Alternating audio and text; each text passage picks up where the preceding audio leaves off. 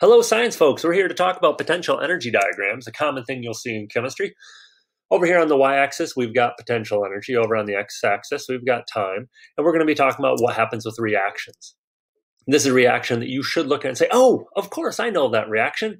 Many of you are saying, no, I don't. But hopefully you do. What you've got going on here, this is cellular respiration. And now some of you are like, the light bulb just went on. And some of you are like, I still have no idea what that means.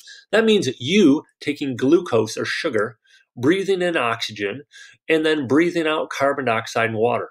This is what we do all day, every day to stay alive. All organisms perform cellular respiration to get their energy. So in this situation, we are going to start off with our reactants, and that's what we call them over here on the left side, and they contain energy. That's why we eat food.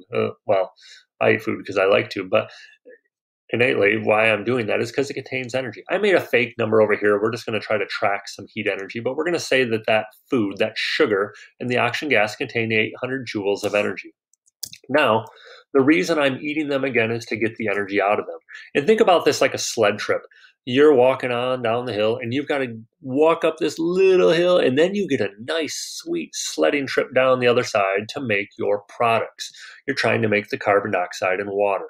Now, in this situation, you don't just run the risk of having sugar and oxygen gas accidentally, spontaneously combust on your kitchen counter. You've got to supply it with some energy. This is called our activation energy. This is how much energy we need to get it to turn into these new things. Now, sometimes in chemistry, we can add a catalyst. That's something that will take this little hill and make it a little lower. So we can go ahead and not have to climb all the way up that hill. But in this case, we're not dealing with catalysts. We've got to go all the way up to the top and roll down to the other side. And so when we do this, we're going to make our products. Now, our products, if we walk over to the side, we can see they have 500 joules of energy. So really, like your bank account, it stayed stable, it went up, the stock market crashed, now it's down low. We want to know what was the overall change in energy. And in this case, this is exothermic. You had 800 joules of energy at the start. Now, the stuff you made only has 500 joules of energy. You've lost energy. Okay, and well, who gained it? You did. You gained the energy. So we have this term called enthalpy. Enthalpy is just a fancy science word for saying what happens with heat. We write it down as a triangle H, which means change in enthalpy. I actually think about the H and I hear that H sound and the delta H, and I think about those H's going together. That delta H is a negative 300 joules. This is what nature prefers. Nature prefers things giving off energy. That's what we talked about before. Energy is always being released, generally. We also have this concept called entropy. Entropy, it sounds like enthalpy, a little different. It is the mess or disorder in a system.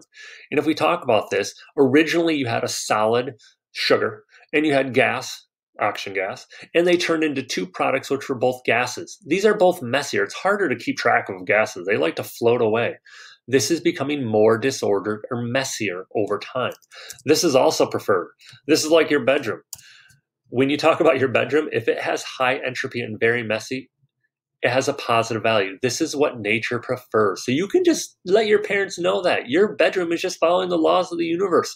It has high entropy. It's going to be messy. Now, if your bedroom looks like this, it has low entropy. It's ordered. This is a negative value. This doesn't happen often. It's hard for something like this to take place. This is more common. So going back here again, this one, the delta S, the mess, the delta S is the mess, is positive. It's getting more messy over time, and it's giving off heat, and that it is exothermic. Now moving forward, let's look at another reaction. I put this one up here, and some of you are like, oh, I see what you've done. I have just taken the reaction, I've flipped it. And that means you realize that this is the reaction for, I hope you're filling in that blank, because what it should be is photosynthesis.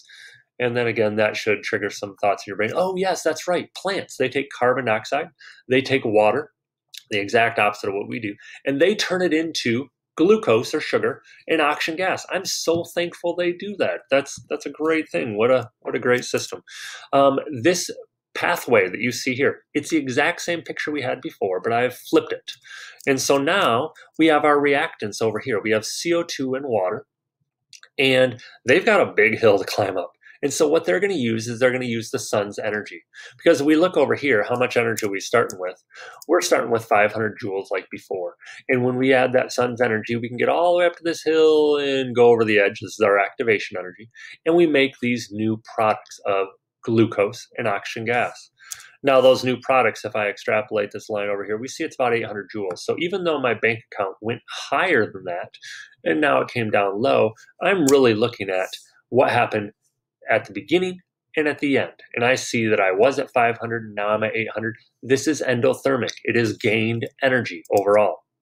The enthalpy, what happened to the heat? Well, if I was at 500, now I'm at 300, guess what?